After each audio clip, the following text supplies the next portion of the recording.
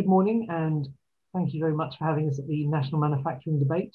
My name is James Fudge. I'm Head of Events and Member Services at the Manufacturing Technologies Association, and I am delighted to be joined today by our CEO, James Selka. Thank you very much, James. And much more importantly, thank you to everyone who's watching this. And thank you so much to Professor Mark Jolly and his team at Cranfield for putting on the National Manufacturing Debate once again under very difficult circumstances. It's such an important event in the UK manufacturing calendar. And we're really delighted to be invited to take part once again. So James, for those people that don't know much about the Manufacturing Technologies Association, can you give us a quick overview of who we are and what we do? The Manufacturing Technologies Association members, as opposed to the association itself, are the people and the companies, of course, that provide all the technology at the start of the manufacturing process. They provide all the technology needed into engineering-based factories. And so what does that mean? That means sophisticated machine tools, it means additive manufacturing machines, it means sophisticated robotics and automation, it means sophisticated software in order to be able to do the design and manufacturing. It means data collection software. It means surface engineering equipment and capability. It means metrology, literally anything that goes to world-leading factories in the UK at the very beginning of the manufacturing process. And we, of course, exist to help our members reach manufacturers in the UK who want to improve their competitiveness. So as we look to emerge from the COVID-19 pandemic, what would be your greatest learning or insight, and what do you think next year looks like for UK business? What should the priorities be for the advanced manufacturing sector? I'm obviously not in a position to predict the future. I think that would be particularly foolhardy under current uncertain times. And also, let's face weakness in many of the sectors. But I think one thing that we all should really hang on to is we will emerge from COVID, we will emerge from Brexit, we will handle the challenges. And UK manufacturing is incredibly resilient and forward-looking. And such an important part of the UK. A lot of traditional overseas investment has come in because of our innovation in the UK. It's come in because of flexible and skilled labour. It's come in because of our English speaking skills. It's come in because of our world-class financial capability in industry.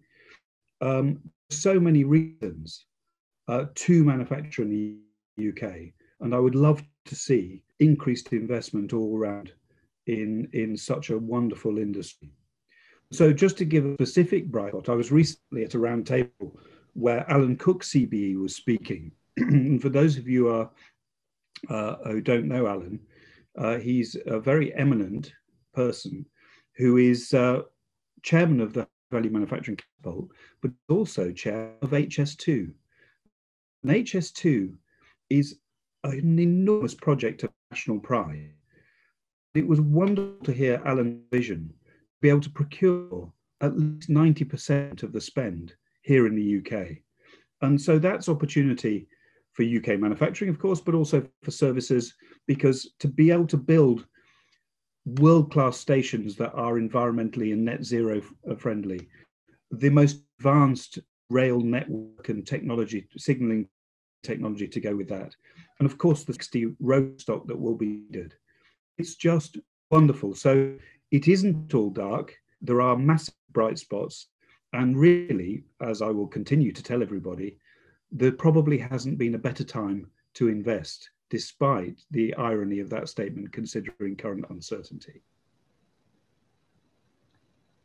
So the other thing I think that COVID has really exposed is the fragility of some of the UK supply chains.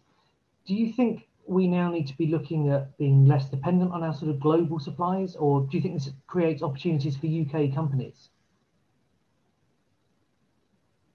Now, obviously, global trade is here to stay.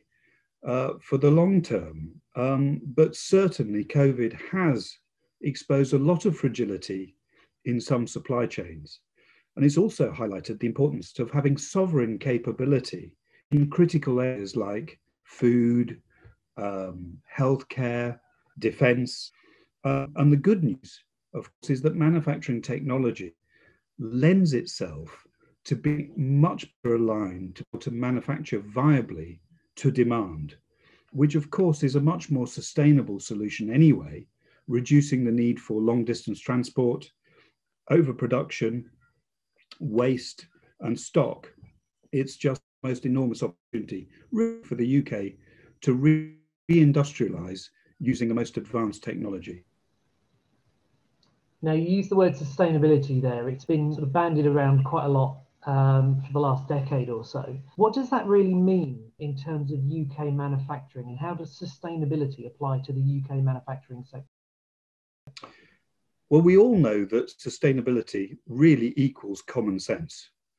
Obviously, as a human race, we have been rather negligent in the way that we have treated Earth's finite resources.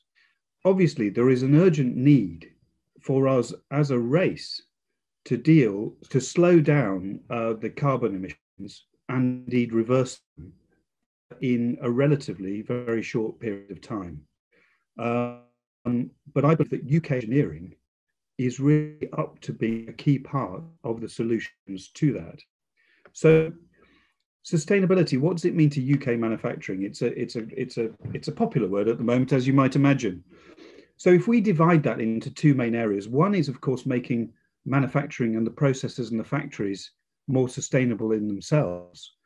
Of course, the other half of that is coming up with the innovative solutions that we will be able to not only employ UK ourselves to help reverse the damage we've done, but also, of course, export that to the rest of the world, who can obviously do the same in terms of their sustainability goals, but also help improve the wealth and welfare of UK citizens. So if we go very quickly back to how do we make manufacturing itself more sustainable, really, of course, by educating ourselves, both those involved in manufacturing and wider, better. Employing technology, of course, which allows better productivity, less waste, making more actually in the market to reduce logistic needs, recycling closer to home, processes like additive manufacturing that are still relatively young in production. They, of course, use less material, often we're in exotic metals that have to be imported, often from the Far East, huge distances. Obviously using the latest digital technologies to do things that we call digital twins, that really takes away the need to make so many prototypes and first run attempts, etc. So this idea of being able to get this closer to this right first time really is getting there. It's absolutely fantastic. So of course, going back to the other huge second part of that, of using technology to be able to manufacture products that accelerate our process and those of other countries towards net zero. I mean, we already have an excellent record in the UK, not only of innovation, but manufacturing, for example, the windmills for the offshore wind farms. That's been a huge success over the last 10 or 20 years and will continue to grow. As we've said, why is it important to be doing this? I'm hoping it's obvious to everybody, but obviously we need to reverse the enormous damage we've done. And perhaps people aren't quite aware that manufacturing in the UK already contributes at least 15% of GDP in the UK. If we seize the opportunity and continue to invest at the right rate, when I say continue, I mean actually invest at the rate in leadership skills and in technical skills, and of course in the technologies, we will be able to raise quite quickly the living standards for everybody here in the UK. Now, talking very much about the future, have you got any tips for the next generation that are coming into the advanced manufacturing and engineering sector, and how they can help the future growth of the sector? Any tips for the new generation? That's a great question, James. Yes, of course. And I'm bound to say, well, isn't it an exciting time to join our industry? But I would like not just to extend that invitation to budding young talent out there, but to people from every walk of life. There is such a huge opportunity for a massive, diverse range of backgrounds and skills to come and help the UK become a much bigger world in manufacturing and indeed, therefore, world trade. For everybody's benefit. We are just starting the journey through the fourth industrial revolution, and it's probably never been more exciting. And those days of the dark industrial wastelands, etc., is when truly over. Opportunity is really there for everybody. I would love to invite everybody from experience down to the very young. Please consider engineering and manufacturing as a fantastic career for you to be able to expend your talent. Now, finally, James, the National Manufacturing Debate has been a great week for bringing people together, and it continues to be so.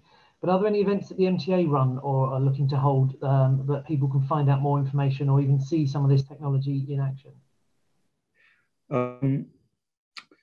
I don't know if everyone realizes, but the MTA are very lucky to own and run the MAC show, which is the national show for engineering and manufacturing technology here in the UK.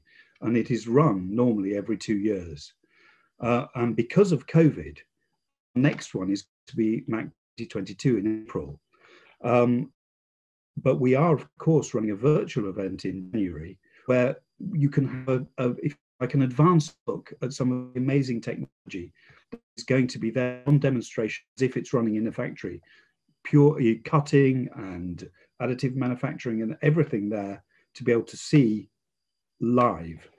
And so I would urge everyone, and of course invite everyone, to get involved in the national manufacturing debate in looking at the latest tips and technology to be able to improve productivity. And if you are interested in pursuing that, please do visit us at our website, exhibitions.com, to find out all the details you need. And again, once again, my huge thanks to everyone for listening, and indeed Mark Jolly and his team for putting on such a wonderful national manufacturing debate. James, thanks very much for joining us today.